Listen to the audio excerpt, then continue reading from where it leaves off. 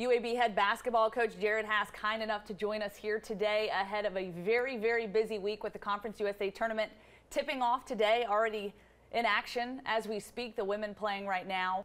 Coming off a win in your regular season finale, you've set multiple records this year, including a single season record in program history. I know you talked about it before, and this team being special. I know it's hard to compare one team to another, but how proud are you of these guys and able to accomplish what they've accomplished? Well, I'm really proud of them, and the biggest thing is that everybody has put individual accolades, whether it's points, rebounds, assists, off to the side as long as they know they're doing what's best for the team. And everybody's put the team first. And that, as a coach, that's a pretty special deal.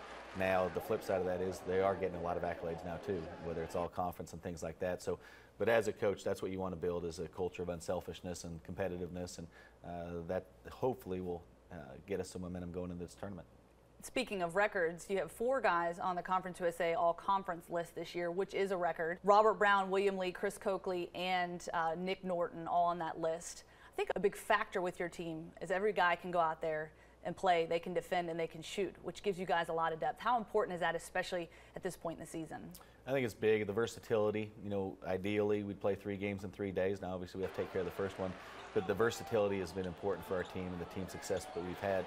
You know, we don't have anybody in the top 20 in scoring in the league, yet we have 4 guys in the all-conference team, which shows that there is a great deal of value to having a winning team and a championship team. And I think the guys, again, are cut into what we're trying to do right now, but the versatility has certainly been a positive.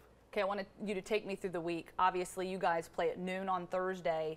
You don't know your opponent yet, Western Kentucky or North Texas. What does preparation look like for that from here on out? We have 2 different coaches working on a scout for both those opponents, so that'll be completely done even before they play, and they'll play at noon on Wednesday. We'll go through a practice Monday, Tuesday, Wednesday, but Wednesday morning we'll do a short practice at Legacy Arena and then let the guys go as we watch the game, and then we'll get back together in the afternoon and have a scouting report and a short practice preparing specifically for whichever team wins. Now, you've played both of those teams, Western Kentucky handing you one of your 5 losses this season. You did get a big win over North Texas. What do each of those teams and the challenges they present? Well, North Texas is very, very gifted, especially on the perimeter. They have a lot of different guys, and then they have a big guy, Combs, is as good of a rebounder scorer as there is in the league. And so a lot of versatility they can put out there, with especially their guards. And then Western Kentucky, as you said, they're one of the teams that beat us. They're inside, they're a little bit undersized, but very physical. And so if we end up playing them, we'll have to match their physicality and play extremely hard ourselves. This year, there seems to be an added confidence that even when things get down to the wire, you might be down a couple points. In terms of this point in the season when you're heading into the postseason, what are those nerves like in the locker room? Yeah, there's still a great deal of confidence, and but I think the nerves are a good thing. I think there are some nerves, and as we get to Thursday at noon, I think there will be even more nerves. But I think the team plays well when we have a little bit of an edge, and you know, there's a nerves that are present. So the idea right now is that we are very confident, but we're also very humble and appreciative of the spot we're in. You've said this before, and I love this quote that you used. It's not about the destination, it's about the journey, and reflecting on that. You guys have done a great job of that this year. Now that the end game is there, a Conference USA title and hopefully a bid to the NCAA tournament on the line, how do you keep that in focus, that it's still about the journey? And it is, you know, and this week doesn't have to be the end of the journey. We can keep this thing going if we continue to play well. And we've talked a lot about the process of going through practices and preparing ourselves. And every game that we had, even this last Florida trip, where it didn't mean anything in terms of the conference championship or seeding, we still talked about the process of trying to get better. And so the guys are bought into that idea of improvement every day, and that's all part of the journey. And the journey doesn't have to end this week, and we're hoping it will continue. Would you say that your team is peaking at the right time? I think so. I think we'll find out. And I also believe, you know, once you get into tournament play, you build your momentum once you get into it. But I do believe we're mentally and physically healthy, knock on wood, and we continue that. And I think they're eager to play. So, and I think we're playing well. We haven't played many great games. We've played a lot of good games, and I think we are trending the right way.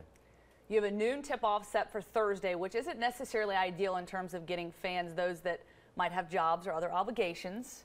But we have this cool little release that essentially is an excuse for those that decide to come out. Pretty clever idea. What made you come up with this? Well, we have a great staff that has come up with some different ideas, and this was one of them, trying to, again, just have some fun with it, but give employees and employers some ammunition to have some fun and creativity and let people come out for a long lunch break for a couple hours on Thursday to come see us play. You think it's going to work? Absolutely. You're coming, right? I am. I was going to say I might need an excuse, but my excuse is that I'm covering the game. So the good news is I'll have my credential, but I'll make sure I spread the word. Spread the word for sure. So certainly exciting there. And just how important is it to get the fans? You guys have had tremendous crowd coverage this year at Bartow Arena, record-setting crowds. How important is that? Well, the fan support it's huge for what we're doing, and we have had some success in Legacy Arena, but certainly in Bartow Arena. And the crowds have grown throughout the year. But anything we can do to get the crowd as big as possible, as loud as possible, is a huge advantage for us. And we were able to make the run 3 games in 3 days last year. We're going to try and do the same thing this year. But we do rely on the fans to give us energy, and hopefully we play well and give them reasons to cheer as well. But we believe that we're trying to do the right things and represent UAB the right way, but also Birmingham. And we hope that a lot of Birmingham people, whether they went to UAB or not, will come out and support the team. Okay, you heard it from Coach Haase there. He wants you at the game noon on Thursday. If you need this release, go to WIAT.com. You can give it to your boss. Hopefully they'll sign off on it. Of course, also check out the UAB women's basketball team. They are playing tomorrow at 11 o'clock, so it should be exciting. Thanks again, and best of luck. Thank you.